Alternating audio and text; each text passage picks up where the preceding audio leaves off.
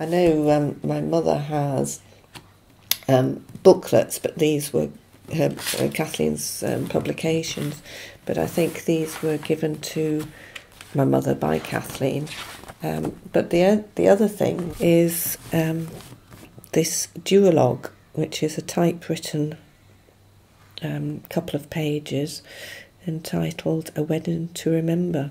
And this is just been with my mother's effects, together with the booklets of Kathleen's, and I don't really know how else, apart from it's come straight from Kathleen.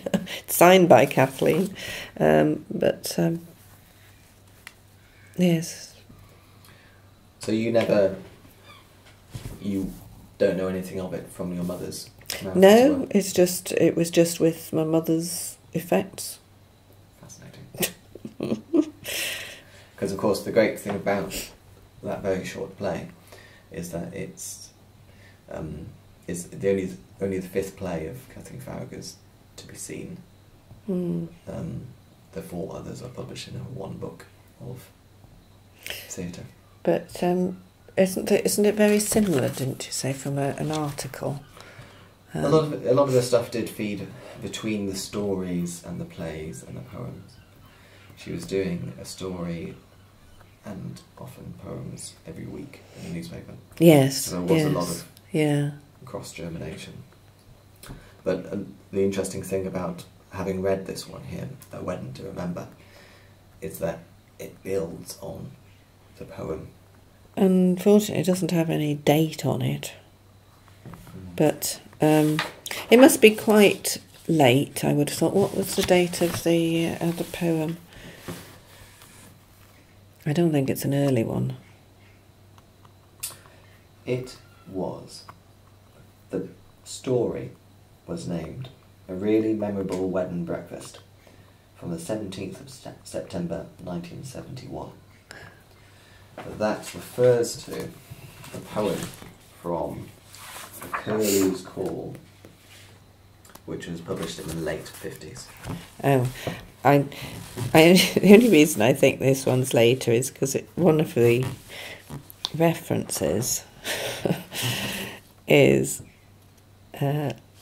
soap packet roses and daffodils. And I can remember, I'm sure, well, I don't know whether I can or not, but plastic daffodils being given with washing powder. I don't know whether I'm making that up now. And that's, if I am right, then that would have been like the 60s. So what does that mean to you, that lashings of them soap packet roses and daffodils? Does that mean anything to you? No, it doesn't. No, well, no, I sort of remember, I'm sure I remember plastic daffodils being given with washing powder, Daz or something. How do you feel about the play itself?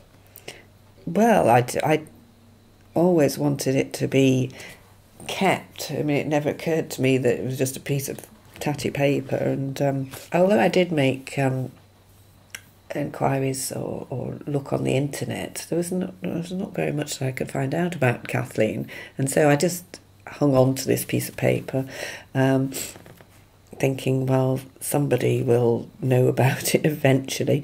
And it was only when you advertised on the radio and paper that I saw you were doing the project on Kathleen, and so it's obvious that it should be kept with her work.